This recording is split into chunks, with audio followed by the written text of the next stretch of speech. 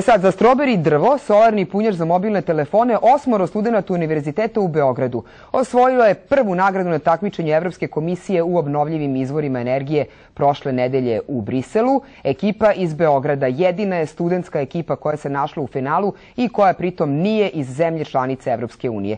Gosti Dnevnika su Miloš Milisavljević i Kristina Nikolić. Vi ste se pre nekoliko sati vratili iz Brisela. Pre svega čestitam. Hvala. Koja vam vrata otvara sada ova nagrada? Pa otvara velika vrata. Stvarno je ogromna čast dobiti priznanje od Evropske komisije koja je najviši organ vlasti u Evropskoj uniji i svakako će nam pomoći da realizujemo našu ideju kako u Srbiji i regionu, tako sada i širom cele Evrope. Kolika je zainteresovanost za vaš izum? Da li su vam se neke domaće kompanije eventualno već javile? Pa, bilo je zainteresovanosti do sada, ali sada očekujemo još veću zainteresovanost. Do sada nam se javilo nekoliko domaćih firmi od kako smo postavili prvi punjač u Obrenovcu, a očekujemo da će sada biti još veće interesovanje jer zaista je ogromna čast i dobili smo veliku medijsku pažnju u Briselu, tako da očekujemo možda i pozive iz Evrope nekih evropskih velikih kompanija. Nadam se da će ih i biti.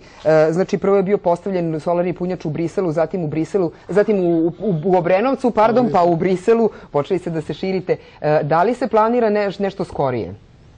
Pa, mi smo u nekim pregovorima, zapravo započeli smo pregovore sa pojedinim beogradskim opštinama, tako da se nadamo da će Beograd imati stroberi, drvo, više od jednog, odnosno da neće biti samo u Obrenovcu.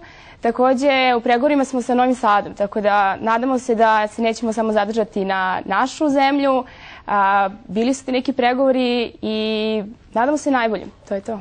Sigurno će i biti. Šta kažu vaši profesori? Profesori su ponosni. Mi smo malo pre stigli tek sa aerodroma, tako da nismo još stigli da odemo na fakultete.